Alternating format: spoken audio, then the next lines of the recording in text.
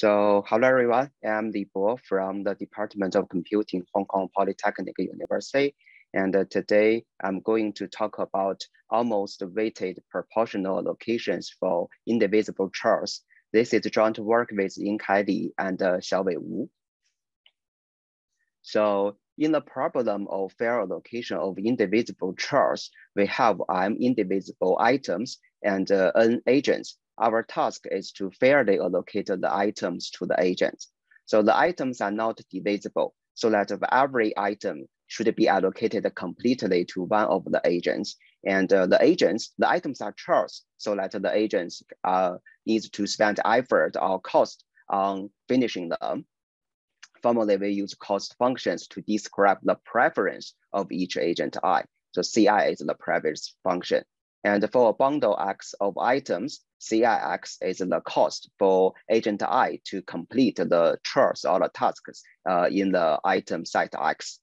In this work, we assume the functions are additive, which means that for every agent I, she has a value Cij for each item G. And for a bundle of items, agent I's cost is the summation of each individual item's cost within this bundle. And in this work, we further assume the cost functions are normalized. This is without loss of generality, so that for every agent I, her cost for all the items equals 1. An allocation of the problem is an impartition of all the items, so that every agent I receives bundle Xi and then has cost CIXi. So this is the setting of a fair allocation problem. So regarding this problem, we have two research directions. One is the conceptual work. That is, we want to measure the fairness of an allocation. This is a non-trivial task because for indivisible items, it is actually hard to satisfy absolute fairness. So that we want to propose a proper relaxation of the fairness notions and study the relationships between various solution concepts. And the second direction is the algorithmic work, so that we want to we want to design algorithms to compute fair allocations given a fairness notion. So this problem intersects with multiple research disciplines like computer science, mathematics, social science, and economics. Okay, so let's next talk about solution concepts. Two of the most widely accepted solution concepts about fairness are envy-freeness and proportional. So for envy-freeness, it means that for every agent I, she does not envy any other agent G's bundle, because the items are chores, so that agent I's cost for her own bundle Xi is no greater than her cost for any other agent G's bundle. So if this holds for every pair of agents I and G, then this allocation is called envy-free. An easier definition is proportionality, which means every agent I's cost for her own bundle is no greater than 1/n fraction for her cost for all the items. For normalized valuations, this is just 1/n. So if everyone's cost is no larger than 1/n, then we say the allocation is proportional.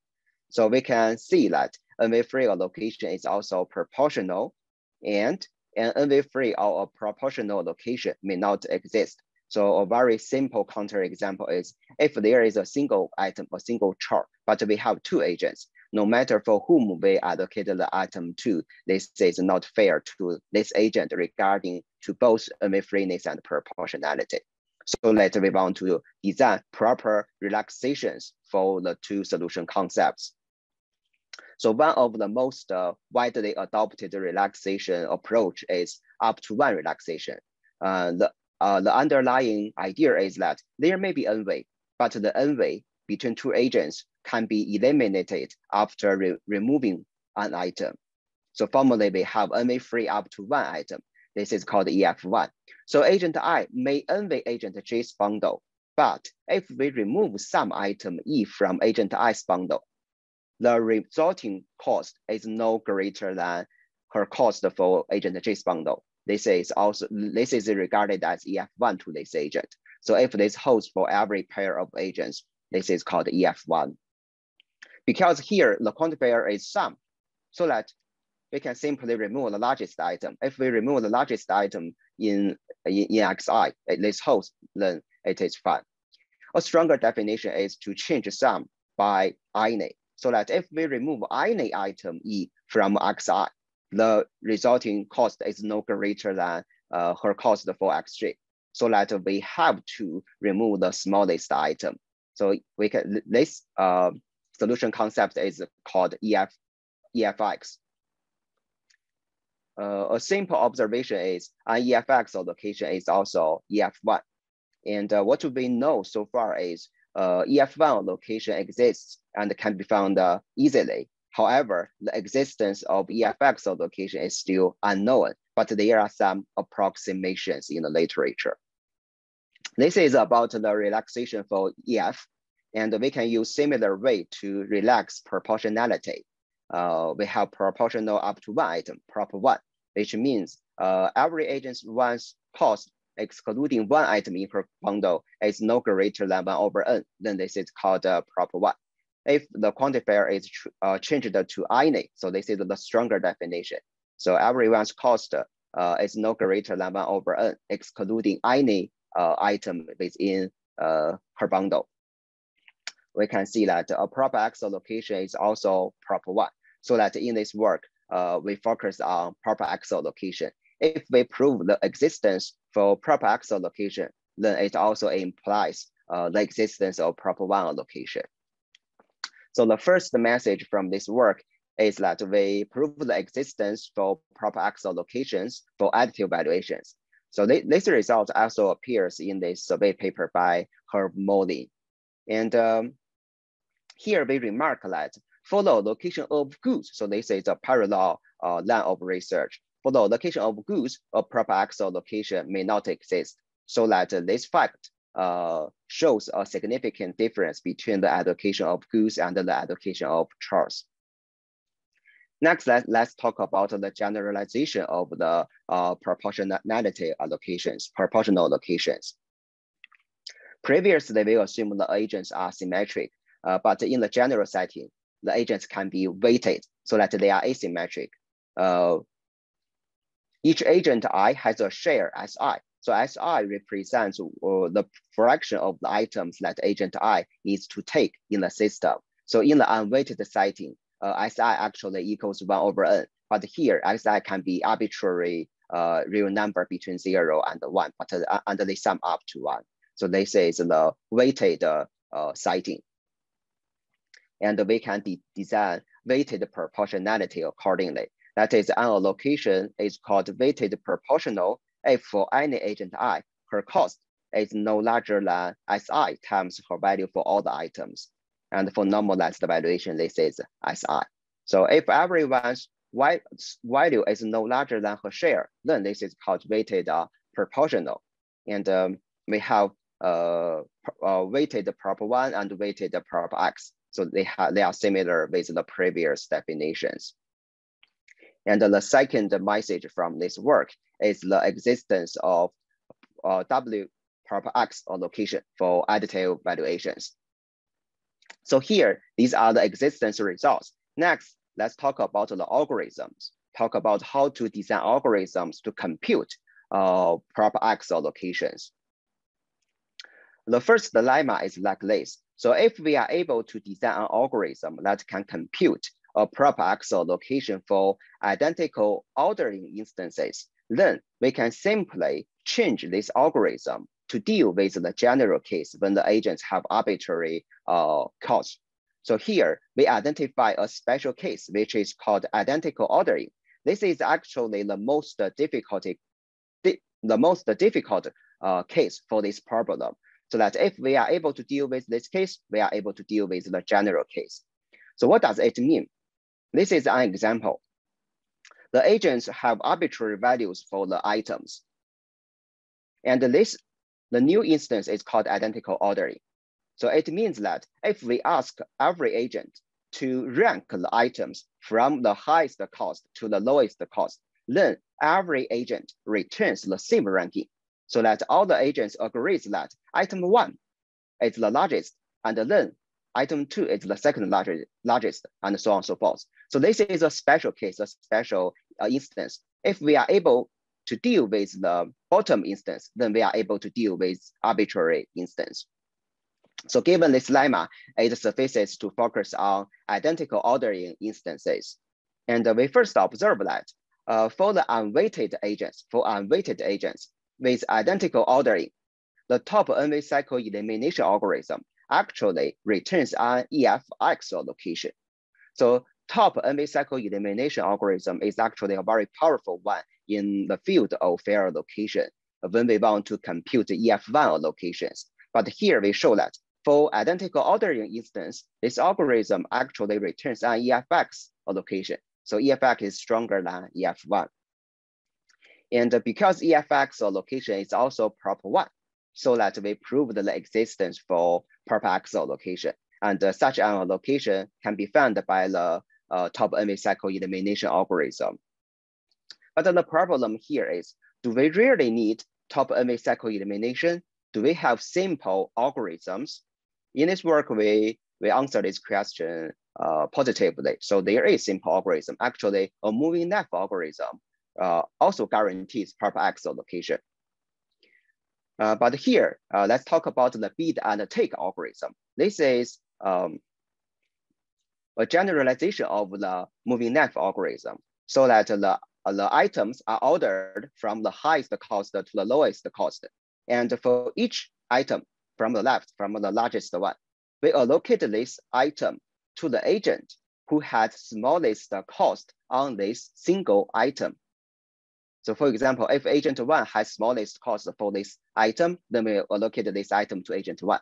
And then we allocate the second item to the agent who had smallest item on this item, who has smallest value on this item. We have shown that top n-way cycle elimination algorithm is able. See your screen also. You can't see my screen? No. Is it okay now? Yep.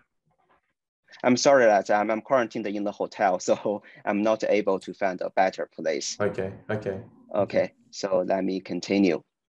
Okay, so here we have shown that the top n-way cycle elimination algorithm is able to guarantee proper X, but we want to find a simple algorithm, and we propose the bid and take algorithm.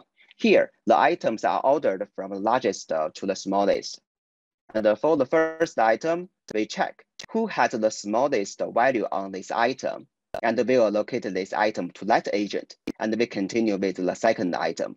We will allocate the second item to the agent who has smallest cost on this item, and so on and so forth, until after we assigning one item to one agent, her cost becomes greater than 1 over n. So this is for the unweighted setting.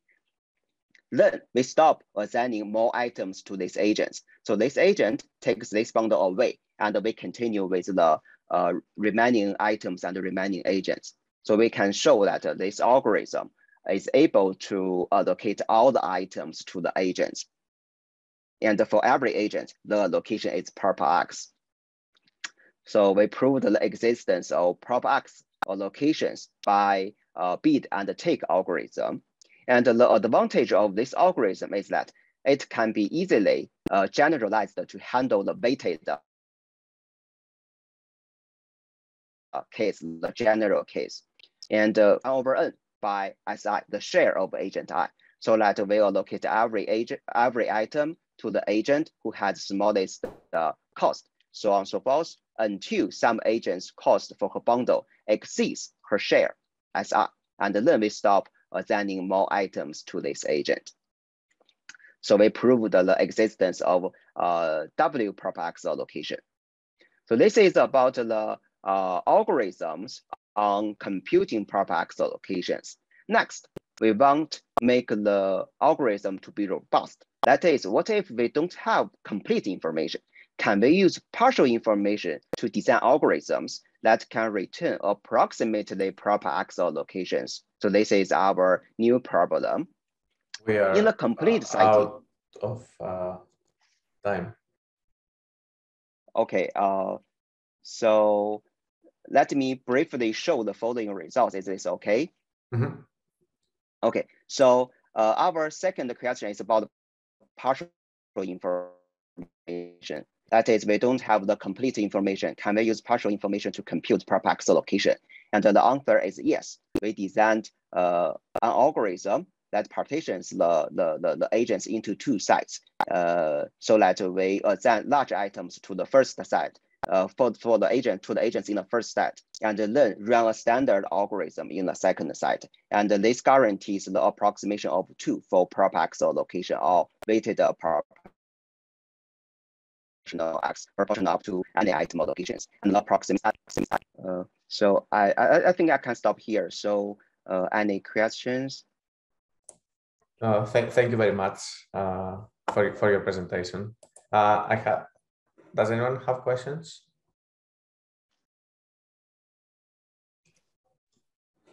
Hi, actually, I have a quick question. Going beyond additive, like especially like the incremental sort of methods here, is there any hope to going sort of out into, say, submodular or supermodular sort of valuation functions?